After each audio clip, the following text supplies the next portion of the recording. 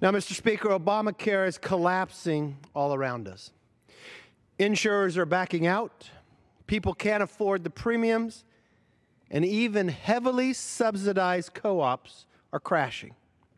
More than $2 billion, that was $2 billion, were funneled into 23 co-ops across the country.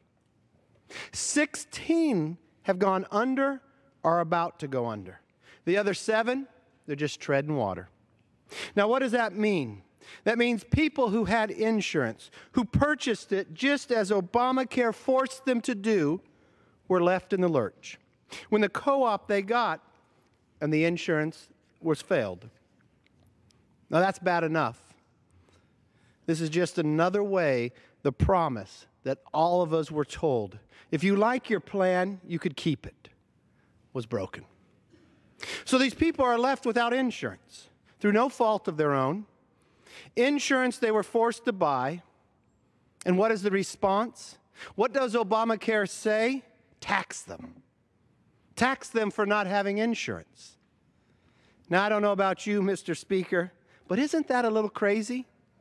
How can you punish people for not having insurance when the co-op they bought their insurance from goes under? It's bad enough people are left without insurance because of the failures of Obamacare. But why should we have the IRS punish them on top of that? Frankly, you don't solve problems by kicking people when they're down. Now, Representative Adrian Smith's bill would stop this. Government shouldn't be in the business of taxing people when they lose their insurance, especially when the co-op they used failed. Nothing less than replacing Obamacare will stop all the havoc it's causing.